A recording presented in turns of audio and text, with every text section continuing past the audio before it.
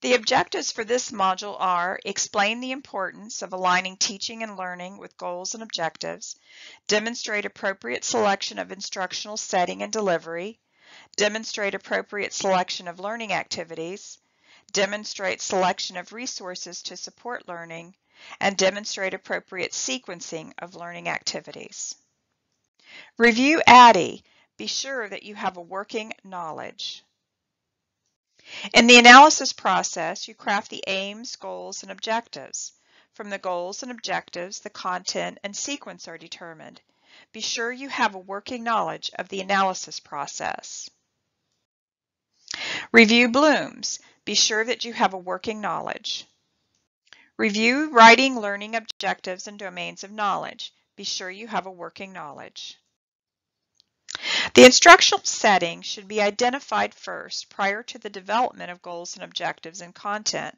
This is because each setting has benefits and limitations as to which type of content can be delivered effectively.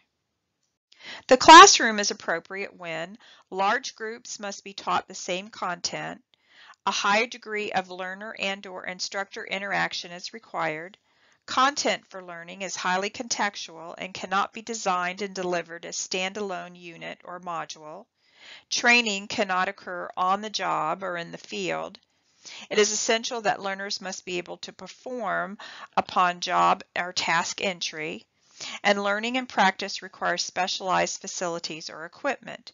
The classroom is typically used for a traditional course, workshop, conference setting, hobby instruction, personal improvement classes, or seminars. Online delivery is most often used when a large group must be taught the same content, face-to-face learner interaction is not required, close supervision of learning is not required, a task can be self-learned or learner demonstrates a high degree of self-directed learning. Content for learning can be designed and delivered as standalone units or modules. Learning and practice does not require specialized facilities or equipment. Training cannot occur on the job or in the field. And it is essential that learners must be able to perform upon the job task and entry. An online delivery of learning or training is used for traditional online courses, professional development, e-learning, hobby instruction, or personal improvement courses. Learning or training instruction is delivered on the job when an individual or small group must be taught the same content. Learning requires a longer specified period of time for skill practice and acquisition. A high degree of learner and/or instructor interaction is required. Close supervision is required. Task or skill decay rate is high. Learning and practice requires specialized facilities or equipment, and training is not disruptive to the business operation. This type of instruction is appropriate for employee orientations, work processes, equipment training, or customer service type training. Mentoring or coaching is used when an individual or small group must be taught the same content. Learning requires a longer specified period of time for skill practice and acquisition.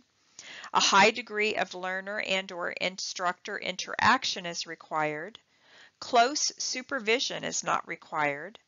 Learners have some basic skill and knowledge but need expert guidance to increase performance.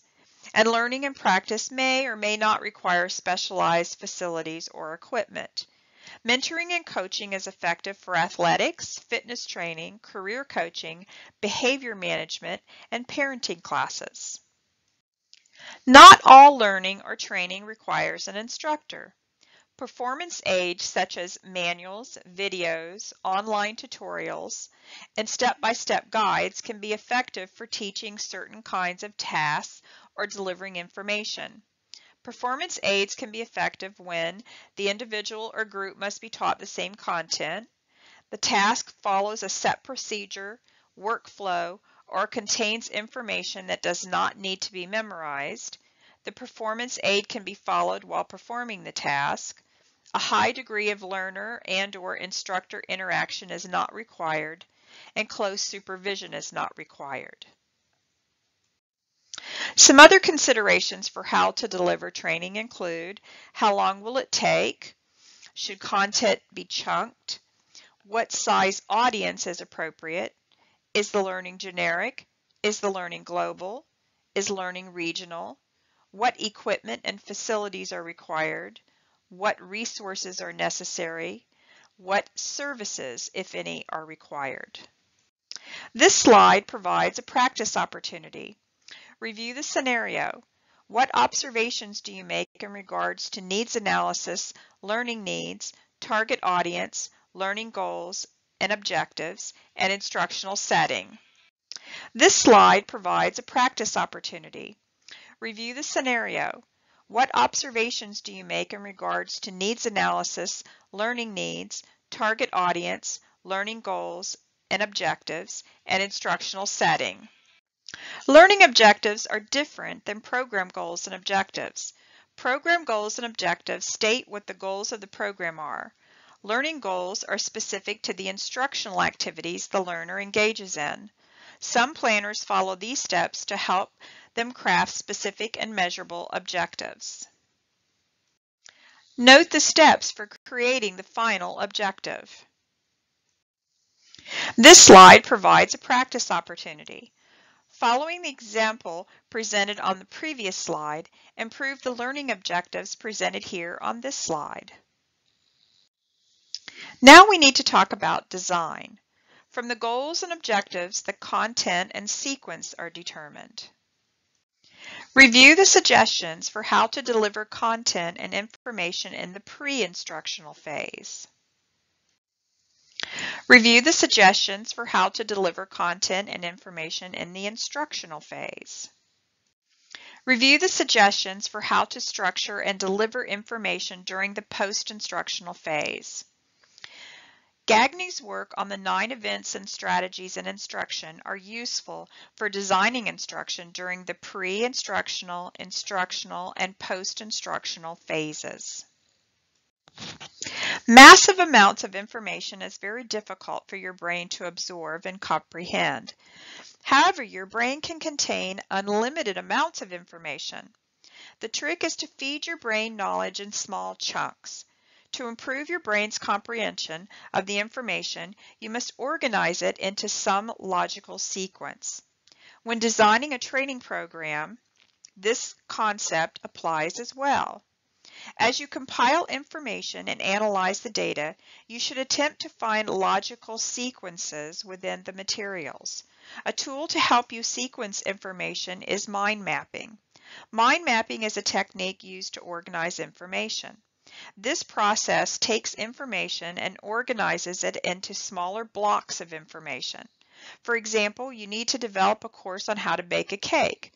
Using mind mapping techniques, you break down the concept of baking a cake into 3 segments: identifying ingredients, mixing ingredients, and baking the ingredients. Now that you have identified the segments or chunks of information, you need to determine which sequence or segment must come first. Obviously, identifying ingredients should come first, while baking the ingredients comes last.